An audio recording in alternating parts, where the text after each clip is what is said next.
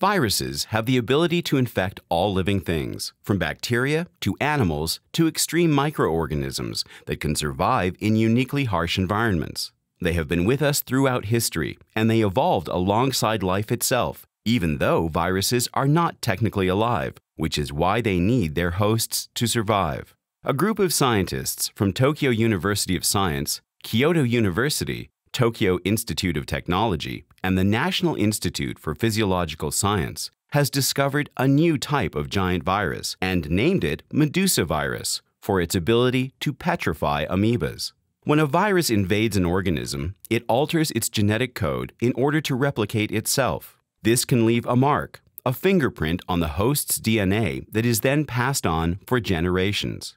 This interaction is mutual, and it is called lateral gene transfer, or LGT.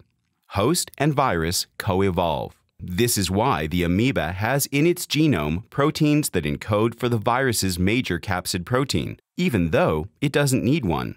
Scientists think that it is through the same LGT mechanism that eukaryotic cells acquired their DNA replication machinery. The Medusavirus, unlike most viruses, contains genes that encode for a full set of proteins involved in DNA transaction, named histones.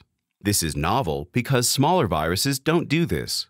The Medusavirus DNA goes inside the amoeba's nucleus and uses its own DNA polymerase to complete replication.